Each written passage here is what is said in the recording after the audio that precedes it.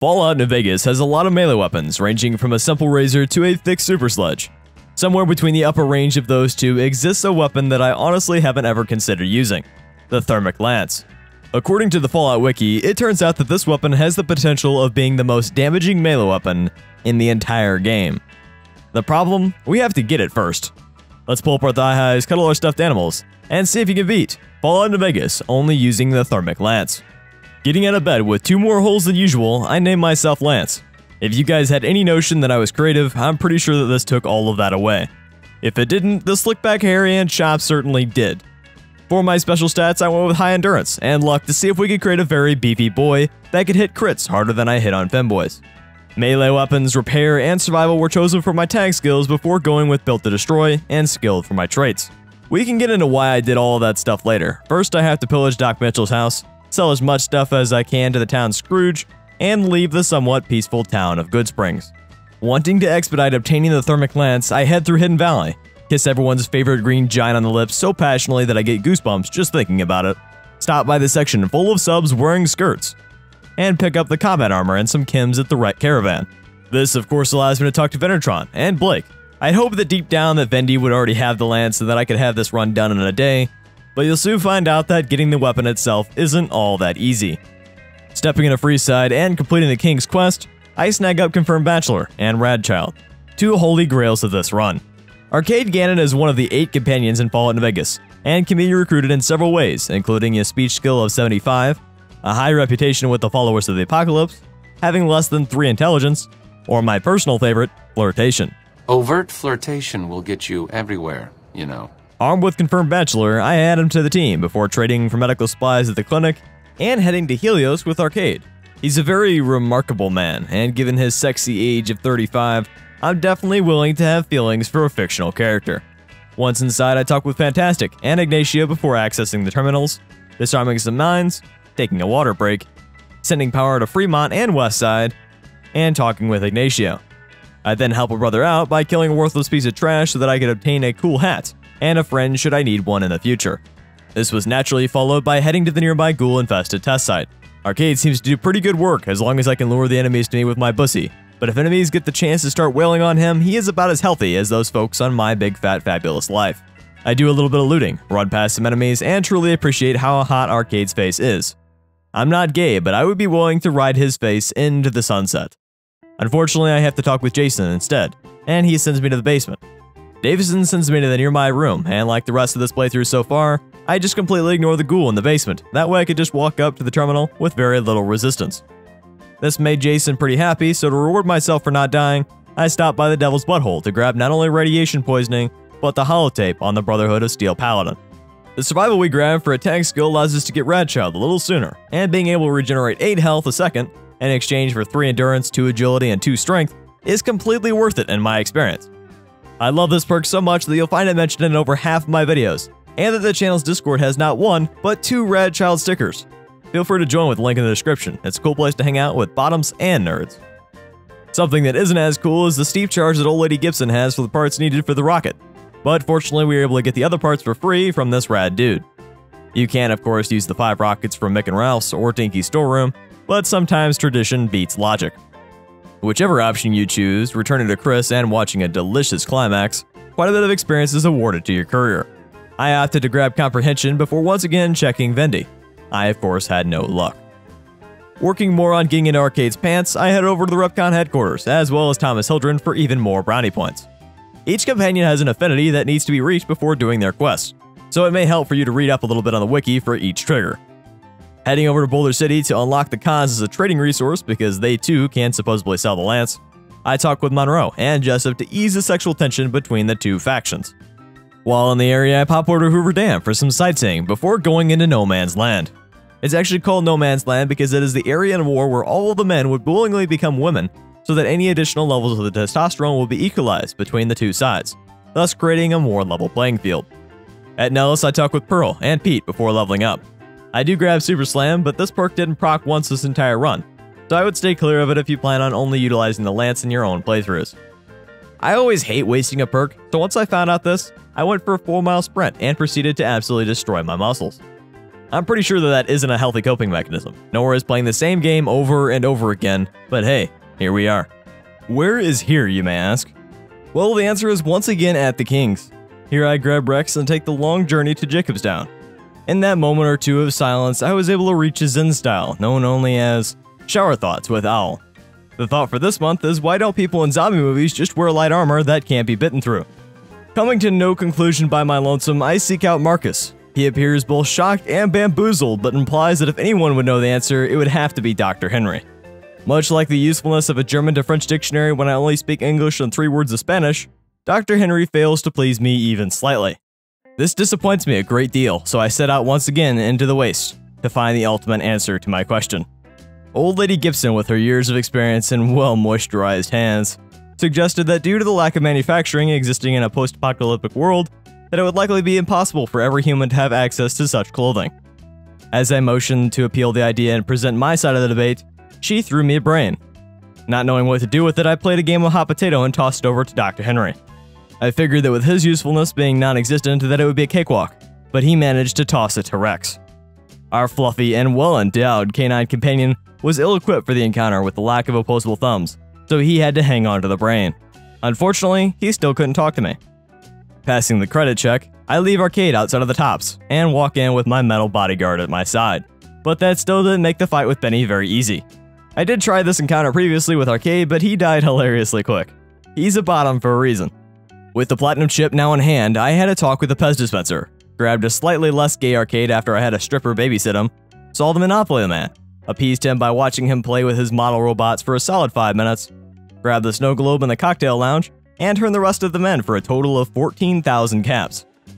If you ever feel like walking for 30 minutes and discovering a crap ton of locations, definitely consider doing this for some easy early game caps. Something that's just as easy is jumping over to Searchlight to pass by Cottonwood Cove and see the hot, solid man. I don't know why men with buzz cuts or a receding hairline really get me going, but I blame it on the fact that my uncle looked awfully similar before he went to prison. Here, the combat armor was able to protect me against all the turrets and robots, but of course I still had to rely on Rex to take down the 3 turrets at the end of the bunker. Arcade of course tried, but he is built for the bedroom, not the battlefield. I did grab the experience from turning in the quest for Kaiser just so I could see his attractive body one last time before talking with Vendy and Mr. House, waiting 3 days and doing a crap ton more trading. I saw Vendertron, Mick, and the Great Khans, but none of them had what I was truly looking for. I was getting really disappointed at this point and seriously contemplated just picking up a random weapon and changing this entire run. But I was committed at this point and couldn't give up now. I head back to the RepCon headquarters and No Man's Land for their respective holotapes, help Raquel deal with the ants, repaired the solar panels for Loyal, bought some missiles so that I could be Raquel's sugar daddy, and retrieved the bomber from the bottom of the lake with the help of Jack's rebreather. Pearl was pleased, as was Mr. House. Continuing right on with Mr. House's quest, I stopped by the Emeritus, talked with Cachino, blackmail Clandon, plant the thermite, and watch as Rex tore apart Big Sal and Nero. I've never really used any companions for an extended period of time, but Rex actually blew me away with how effective he was. I know that for survival, Lupa's brain is typically preferred, but the damage was amazing as long as I could micromanage his health. After dealing with the Emeritus, Mr. House played with my breasts, and I began the Brotherhood of Steel segment.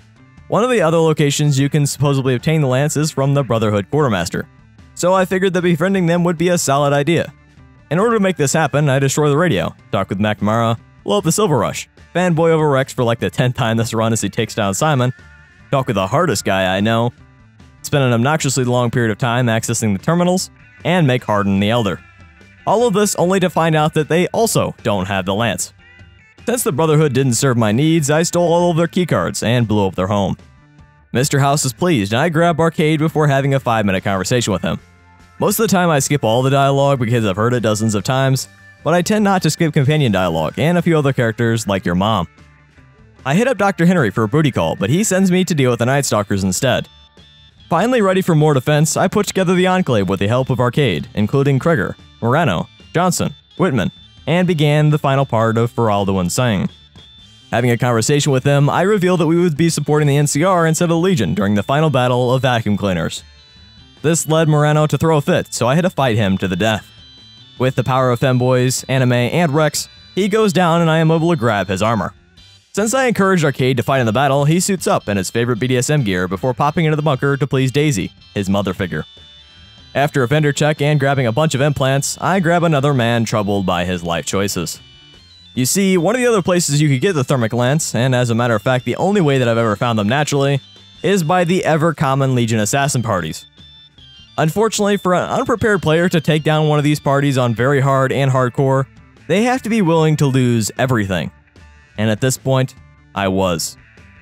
Shortly after finding a party outside of Ranger Station Charlie, both Boone and Rex took their last breath. I had plenty enough chems, armor, and healing from Radchild to survive just about anything shy of a Deathclaw, but what I didn't have was damage. Fortunately, the ranger I had called in from the radio and an additional ranger that was stationed at Charlie were tough enough to take the Centurion down, and I was beyond excited to finally obtain the weapon that I would be using for this run.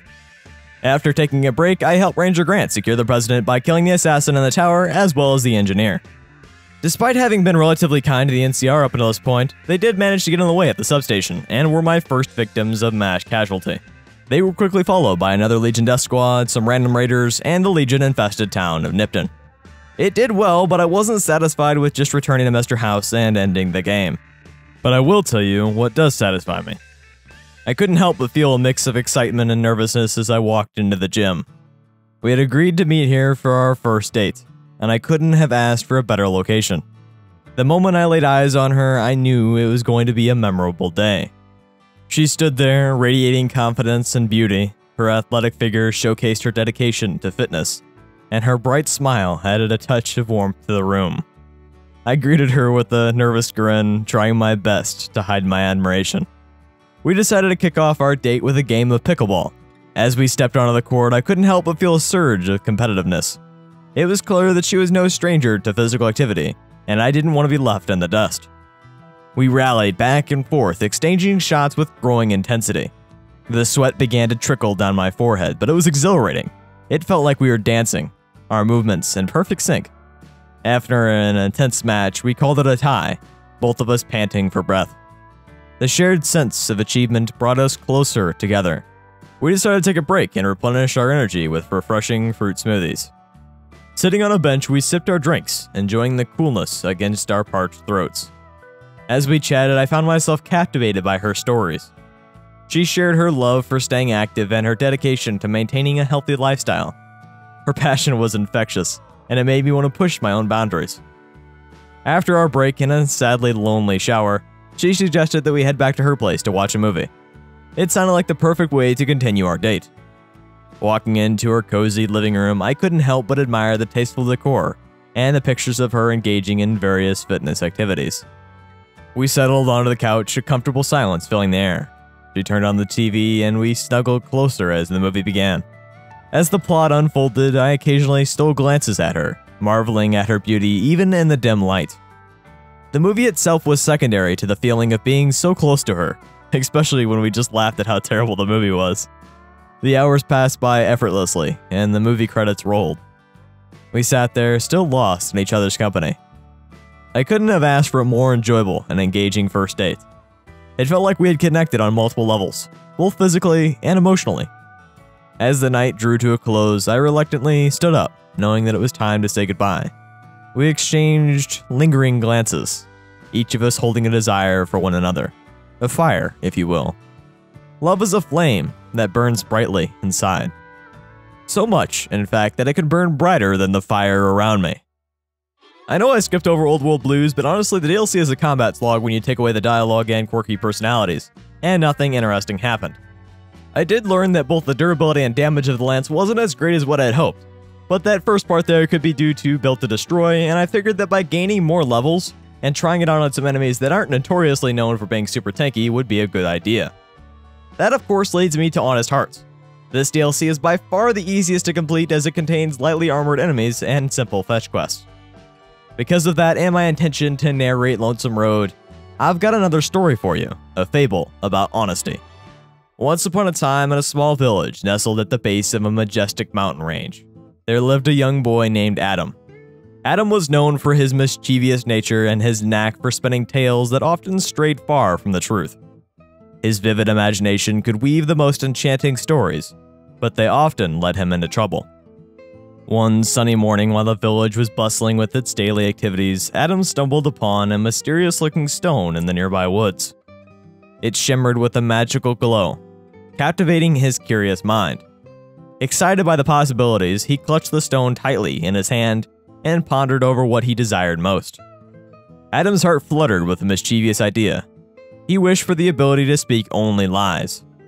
Little did he know that his wish would soon teach him a valuable lesson about honesty and truthfulness. As the sun began to set, Adam returned to the village, unaware that the enchantment had befallen him.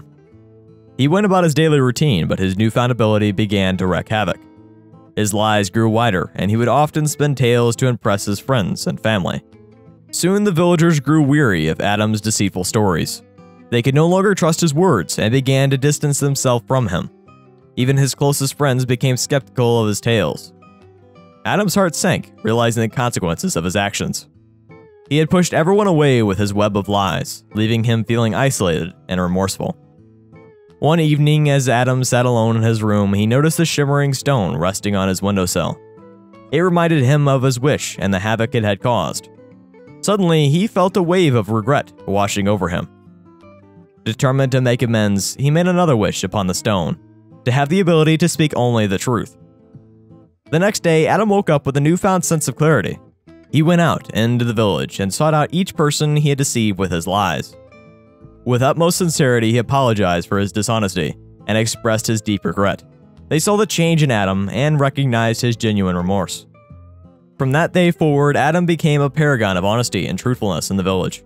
He used his gift of speaking the truth to bring people together, bridge gaps, and to inspire others to be honest in their own lives. He became a beacon of integrity, known far and wide for his lessons in honesty. His story served as a reminder that the path of deceit may seem tempting, but it is the path of truth that ultimately leads to redemption. Unfortunately for Salt Upon Wounds, there was no redemption to be had, as Joshua and I dispatched of him in a fair, though one-sided combat.